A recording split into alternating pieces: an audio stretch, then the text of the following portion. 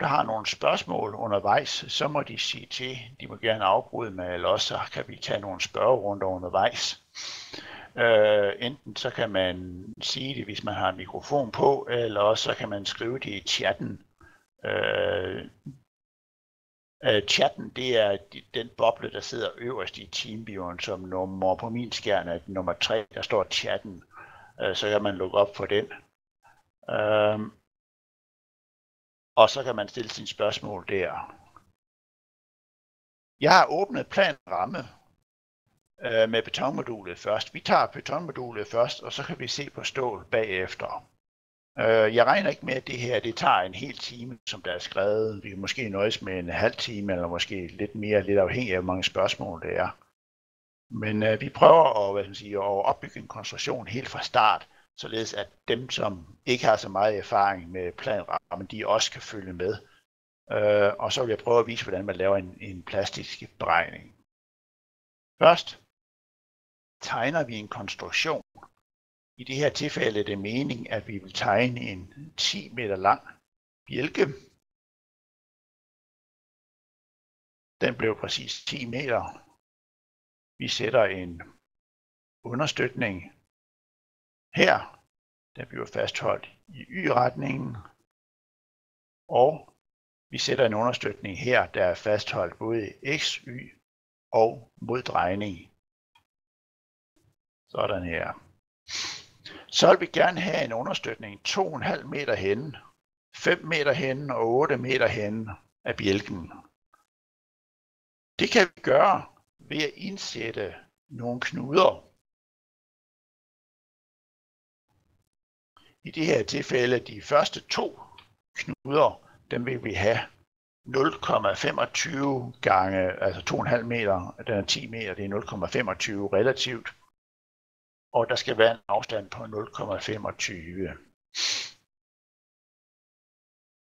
Så får vi nogle ekstra knuder, som bliver vist som rumper. Det vil sige, det er knuder, der sidder på stangen, og som ikke afbryder stangen. Vi skal så lige have indsat den sidste knude. Den vil vi så gerne have 8 meter eller 0,8 henne. Sådan. Der vil vi også gerne have en understøtning, der er fastholdt i y-retningen.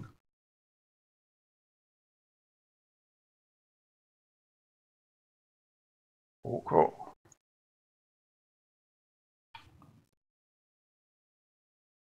OK.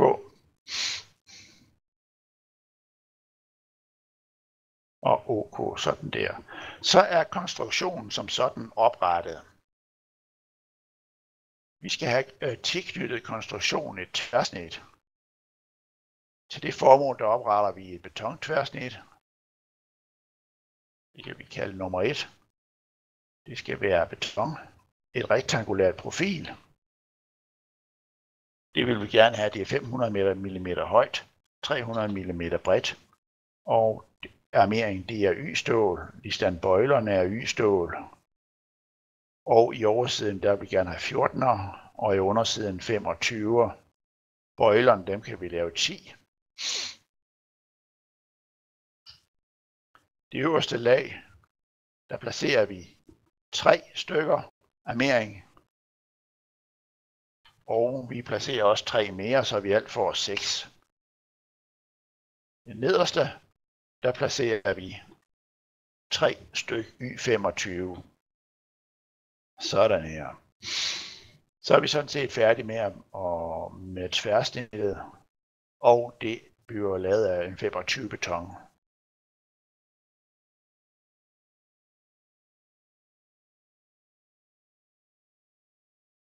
Og vi tilknytter, hvad skal man sige, det tværsnit til stangen. Så skal vi oprette nogle laster. Vi starter med at lave nogle lastgrupper. Opretter vi kalder det en G for egenvægt. Det bliver så uden egenvægten, den skal vi så selv sætte på. Vi opretter en nyttelast. N.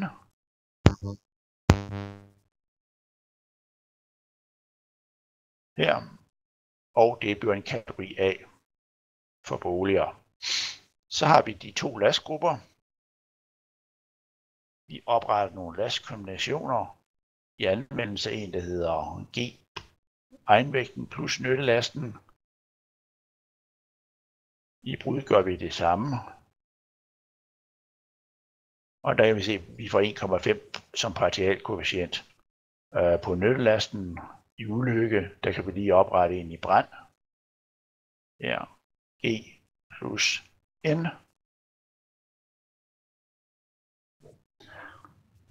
Vi sætter nogle laster på selve stangen. Opretter en last.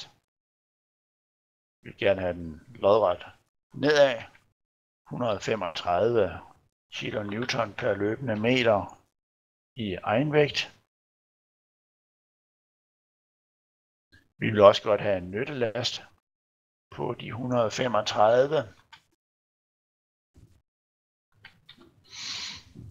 OK. Og den går der i den forkerte retning.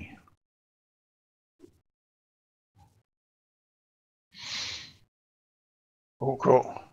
Og her kan vi se, hvad der er af laster, egenvægt og nyttelast. Og vi kan også se, at tværsnittet er tastet ind.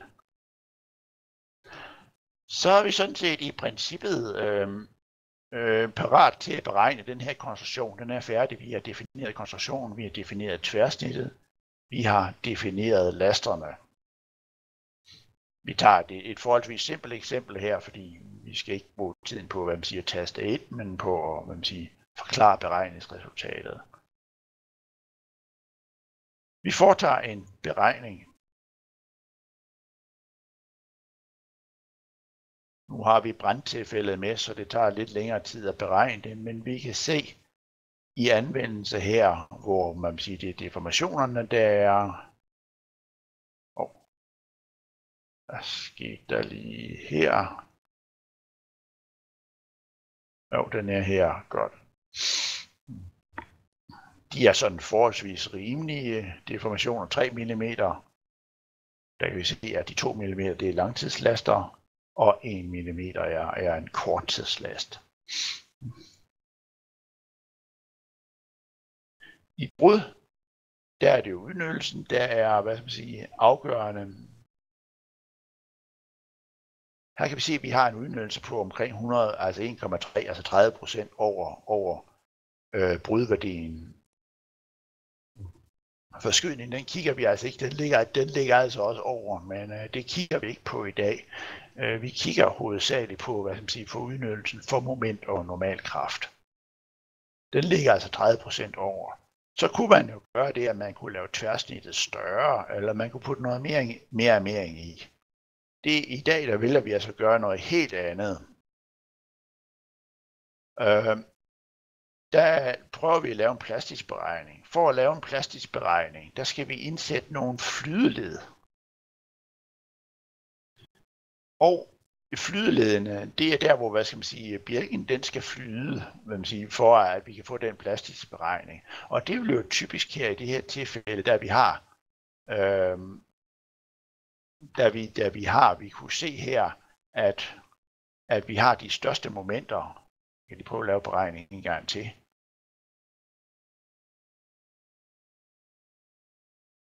Vi kan se her, at vi har de største momenter præcis over understøtningerne, og vi har også de største udnyttelser. Det vil sige, at vi vil gerne have flydeled i de her punkter 1, 2, 3 og 4. I 5'eren behøver vi åbenbart ikke. Vi sætter et flydeled i 2'eren. Vi sætter et flydeled i 3'eren. Og et flydeled i 4'eren. 1'eren vil vi også gerne have et flydeled i, så det prøver vi lige at... den kan vi lige fange, så fanger vi den her. Der kan vi se, der har vi altså ikke mulighed for at sætte flydeled i. Det er fordi, at programmet virker sådan, at når vi skal til at beregne plastik med flydeled, så gør programmet det, at den indsætter et charné i selve stangen. Altså afbryder stangen og indsætter et charné. På hver side af charneret sætter den et moment svarende til brudmomentet, altså maksimal brudmomentet. Selvfølgelig hvis ikke tværsnit er fuldt udnyttet, så sætter den bare det elastiske moment. Men vi vil også gerne have flydeled her. Det her er der et trick, det kan vi gøre ved at indsætte et flydeled, antal punkter, 1, og det vil vi have lige fra start i 0, og så skriver vi flydeled der i knuden, og så får vi faktisk indsat et flydeled næsten ved siden af hvad man siger, af indspændingen, således at der er plads til dem, så der er en lille stang her, således at man kan sætte et moment på begge sider af charneret.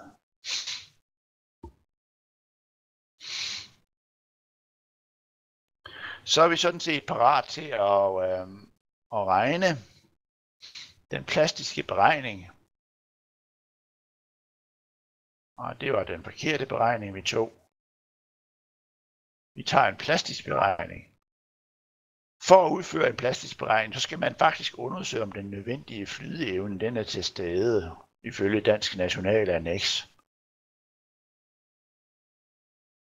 Det gør man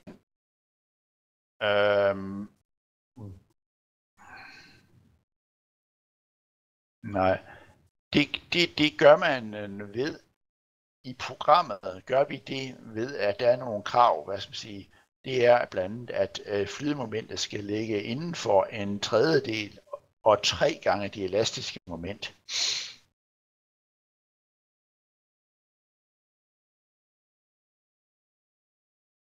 Og så har vi også nogle yderligere krav, dem kan vi lige gennemgå, når vi er færdige med beregningen her.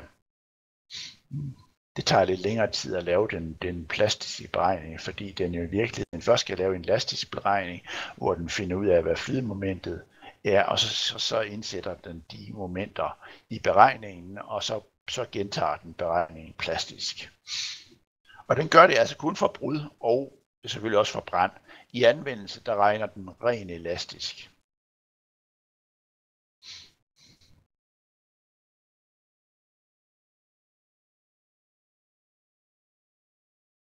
Godt. Vi kan se udnyttelsen her. Den kan vi se, den er blevet 1 i alle flydeledene. Det der er den ikke helt op på 1, men den er i hvert fald i de der punkter, der er den blevet 1. Det kan vi se her. Den rører faktisk den linje der. Det vil sige, at vi har fået udnyttelsen ned fra 1,3 til 1. Det der så typisk sker, når man flytter i sig momentkurven, således at man flytter den ned til det brudmoment her. Ved det, der stiger det moment, og også den udnyttelse her midt mellem bjælkerne. Så hvis ikke man har nok armering her, så skal det være, at man må have noget ekstra armering. Det har jeg allerede på i det her tilfælde. Den udnyttelse er steget, mens den er faldet ved at simpelthen flytter rundt på momentkurven.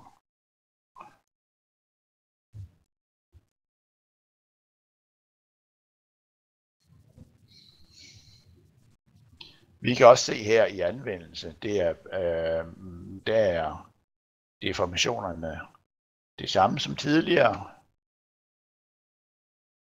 Vi går lige ud af den her beregning. Vi skal lige have hjælpen. Der står lidt om det indsættelse af det der moment side 84 i manualen. Vi skal lige ned til 84.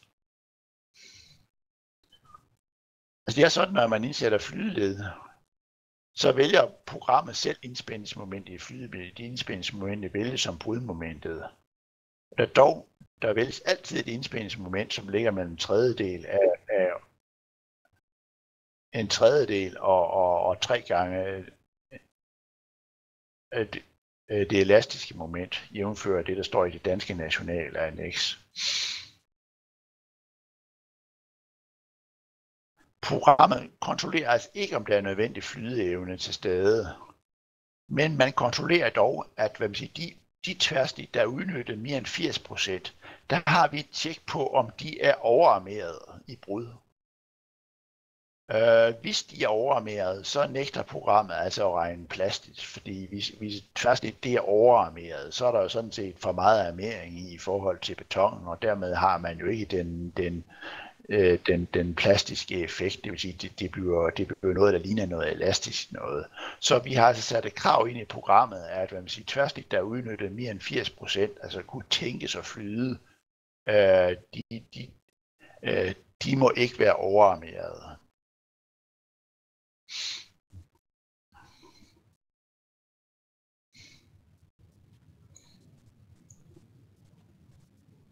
Det var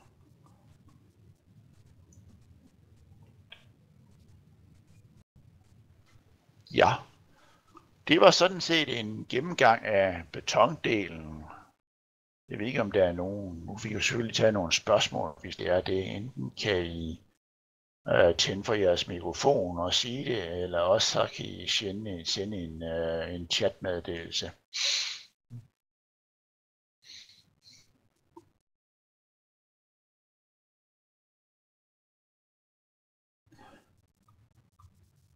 Hvis der nu havde været normalkraft i den her konstruktion, så tager beregning altså hensyn til, at der er normalkraft, så vil brudmomentet ændres. Hvis det er for eksempel en trykkraft, så vil brudmomentet jo stige tilsvarende falde, hvis der er en trækkraft.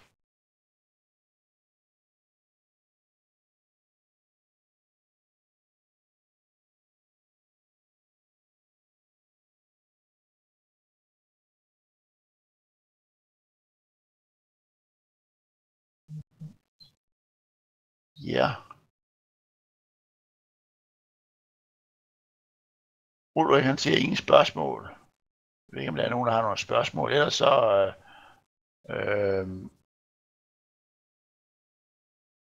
lukker jeg det her program og starter det op med stålmodulet. Der vil jeg prøve at lave en tilsvarende konstruktion.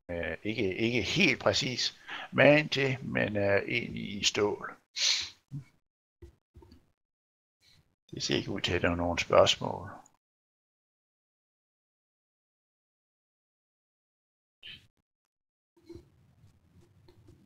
Ja. Ja, den har jeg. Nej, vi prøver, vi skal ikke gemme den. Jeg starter plan ramme op.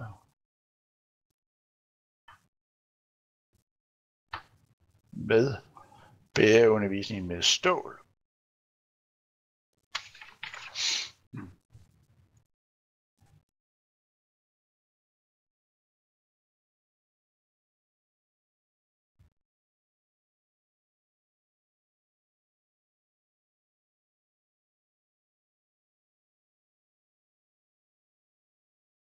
Ja, Mads han spørger om der i anvendelsesgrænse til hvorfor der regnes rent elastisk. Det er jo fordi, at i anvendelsestilstanden, der er det deformationerne, der er hvad man siger, afgørende og interessante. Det er jo ikke så meget snitkræfterne, der er interessante. Og i den elastiske beregning, der er deformationerne sådan nogenlunde korrekt. Man skal være opmærksom på, at når man laver en plastisk beregning, så er deformationerne altså i underkanten, de deformationer man får, fordi den plastiske beregning jo sådan set ikke, der har man ikke nogen vurdering af, hvad deformationerne er.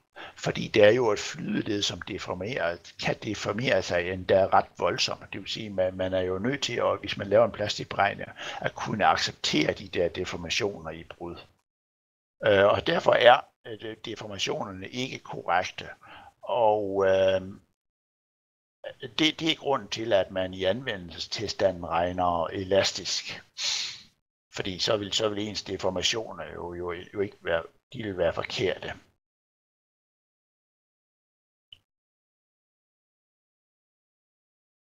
Ja, det kan man selvfølgelig også godt gøre. Nedproportionere den fra ULS. Det er Mads, der skriver det. Men det gør vi altså ikke. Vi regner altså ren elastisk i anvendelsestilstanden.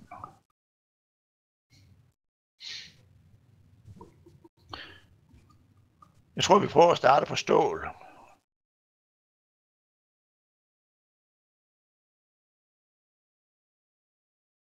Vi tegner her en bjælke.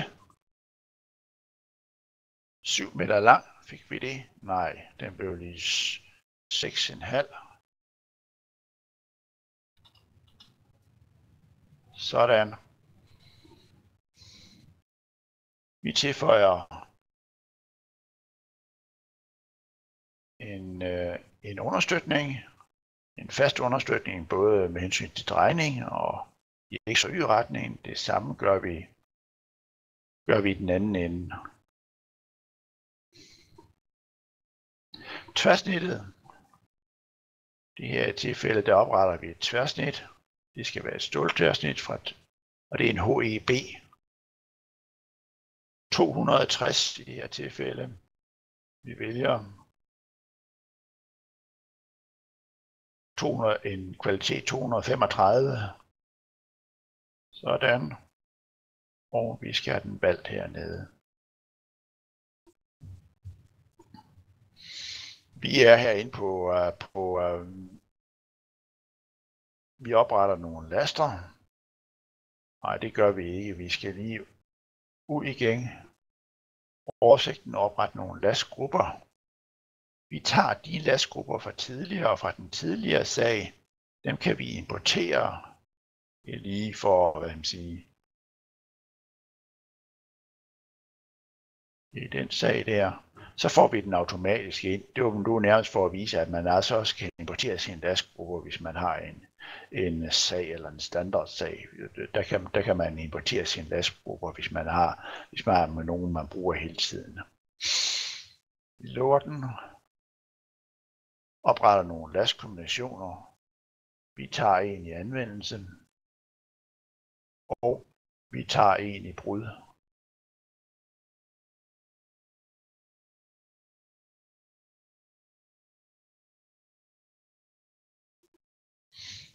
Vi opretter nogle laster.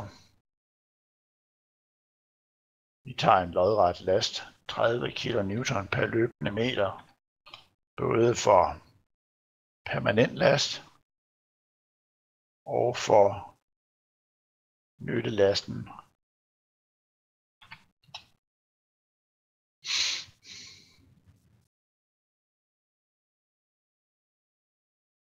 Godt. Så har vi faktisk oprettet konstruktionen. Det er en ret simpel konstruktion, den her, men det er ligesom for mere at vise princippet, end at bruge tid på at optegne nogle komplicerede konstruktioner.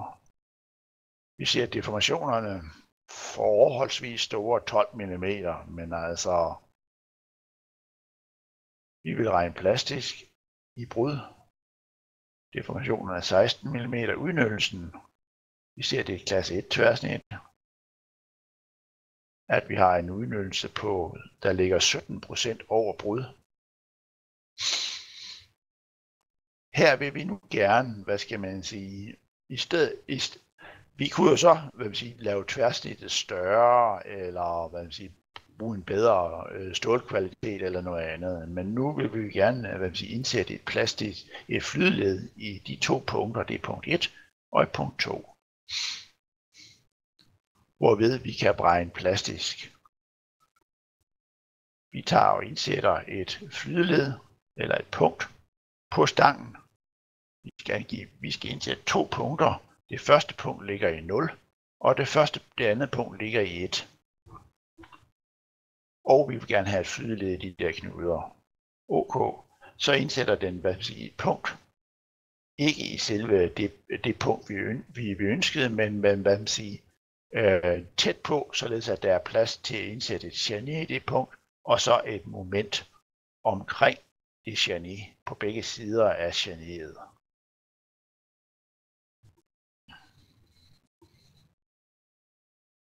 Derved kan vi,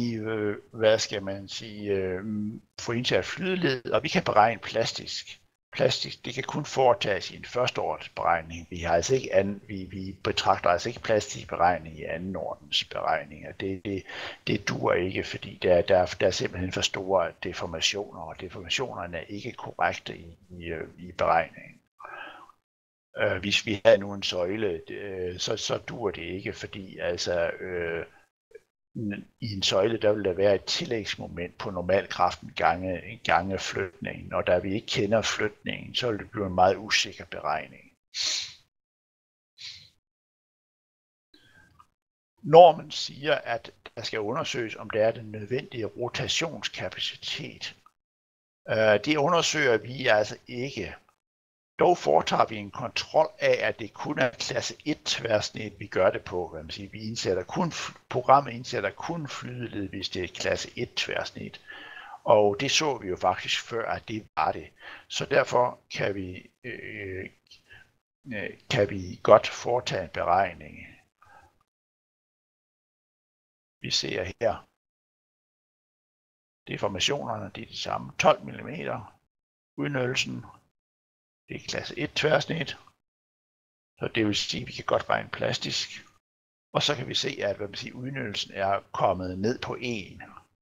Grunden til, at den ligger lige lidt over 1, det er jo, at flydeledet faktisk ligger lidt til venstre her, og lidt til højre herhenfor. Så den er 1 lige i flydeledet, så kan den godt stige til 1 hen mod det punkt der.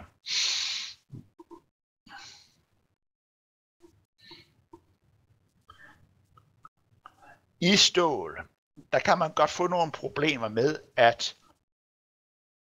at brudmomentet, det er jo i visse tilfælde, specielt når man har en høj forskydningskraft, afhængig af forskydningskraften. Hvis nu i det punkt, hvor man indsætter flydeledet, der indsætter man jo et charné plus nogle tillægsmomenter rundt omkring charnéet. Hvis det nu på en eller anden måde ændrer forskydningskraften i det punkt, så kan man altså få nogle ændringer af brudmomentet i forbindelse med, at man sætter charnéet ind og nogle komplikationer. Det kan altså give nogle fejl eller nogle resultater, hvor det viser, at udnyttelsen den ikke er 1, men en helt anden værdi. Det gør det så ikke for det her simple tilfælde, men hvis nu begynder at lave nogle rammer eller nogle meget komplicerede konstruktioner, så kan vi godt få nogle udnyttelser, som er forskellige fra en. På grund af forskydningskraft, den simpelthen spiller ind i udnyttelsen. Det gør den ikke i beton. Der har vi ingen problemer med det. Derfor skal man selvfølgelig i beton skal man selvfølgelig putte bøjler i svarende til den forskydningsudnyttelse der er. Ja, men jeg tror, at vi sådan er nogenlunde igennem det her eksempel. Jeg ved ikke, om der er nogen, der har nogle spørgsmål til ståldelen.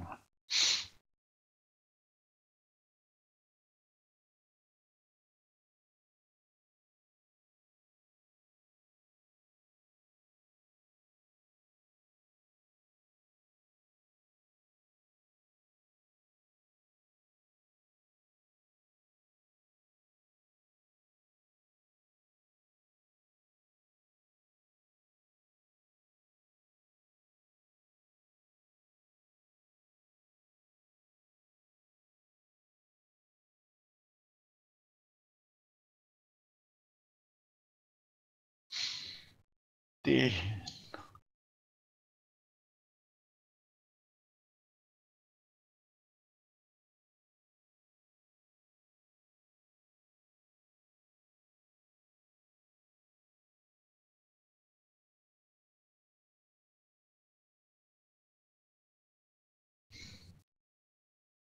ser det ikke ud til.